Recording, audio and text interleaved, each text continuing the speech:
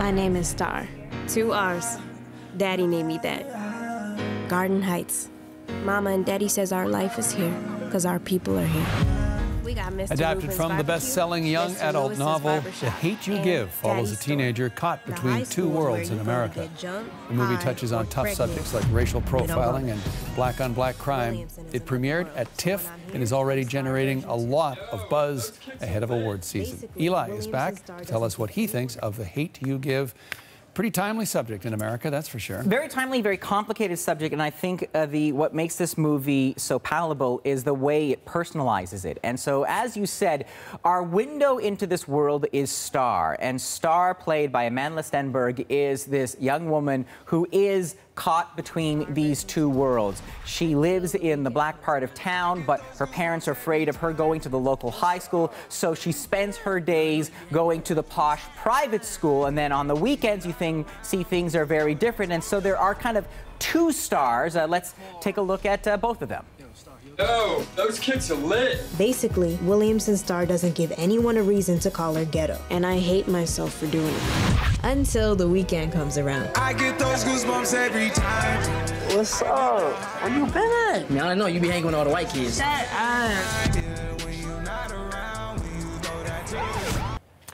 And there you go. So you get a sense of what is about to happen. She is out one night with her friend Khalil, and Khalil is involved in some things that he should not be involved with. But interestingly, the movie portrays him as, you know, certainly there is a connection there, and then they get pulled over, and then he's asked to step out of the car, and then there is a shooting, and he was unarmed, and so suddenly she is the focus of this incident that is threatening to tear the town apart. And so suddenly these two carefully separate worlds that she lives, I mean, she feels a responsibility to her friend, she feels pressure to speak out, but she realizes, and this is the brilliance of the story, she realizes that by doing so, she's going to kind of reveal who she is to both sides of her friends and her family. And that's the interesting thing about her character, is that she's kind of too white for her black friends because of her association to the private school, and she's too afraid to be her true black self with her private school friends. And of course, this incident is sparking an unarmed black teenager shot by a white police officer. It's been the center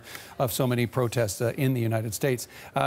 So this is a novel loved by many, and that's always a tough transition to get a best-loved novel onto the screen. How does this one do? Yeah, Angie Thomas, her book has been on the New York Times bestseller list for, I think, about 84 weeks and counting. I think it does great. I mean, these are very complicated issues, but again, I think why it works so well is that instantly, Amandla Stenberg is, I mean, she's very relatable. We understand who she is. She's this shy, geeky little kid who's kind of afraid to be herself, regardless of where she is. And so, even if you might not necessarily agree with the politics, I think you understand her predicament.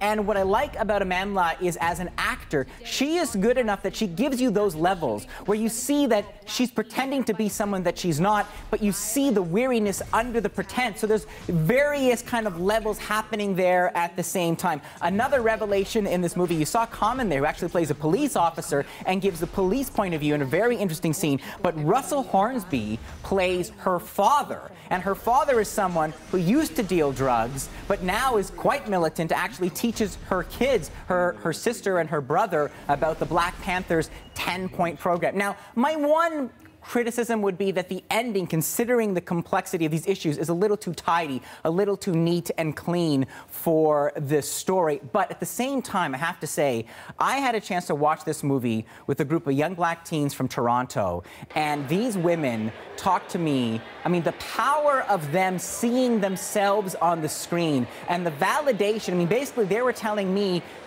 we're Star.